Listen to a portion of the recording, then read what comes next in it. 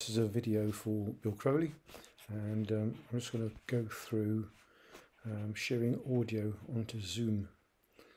So first thing I do, I open up down here, music player, and I've got a playlist here, and I've got it, it's all set up as a family quiz. If I just go into each one of these tracks here, I'll just go into one at a time and look at the info, and then go over here to options. What I've done, so that track there, I'm only playing 17 seconds of that track there. I've preset that just by adjusting that in options for each track.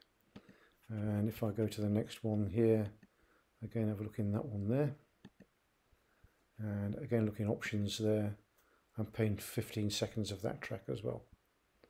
Okay. So having done that, just minimize that. So the playlist is already set up. And now if I go into Zoom here, and I'm not really going to set up a false meeting, I'll just do a new meeting here, and here I am, and join with computer audio as normal. So basically I'm now in a normal meeting, and you can see down here my mic's on and my video's on. If I go to share screen here, and then the options down in the bottom left hand corner, I've got share computer sound. I'm going to click that.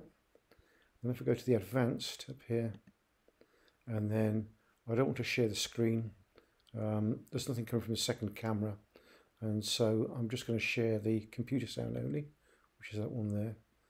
Click back to basic, so I'm not going to share the desktop, I'm not going to share the whiteboard, I'm just going to share the computer sound, because over in here I click the sound only option. So if I click now share, so the people participating in this video, they will just see the normal screen with the talking heads and everything else on there, but they won't see what I'm about to open up. So if I now open up the play, and then I play this playlist,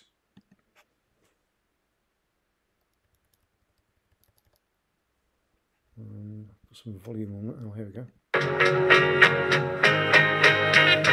Get up in the morning, okay.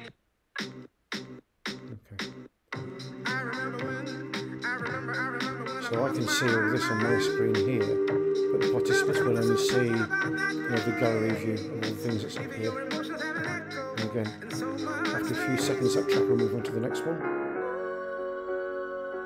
And after a few seconds it will move on to the next one as well.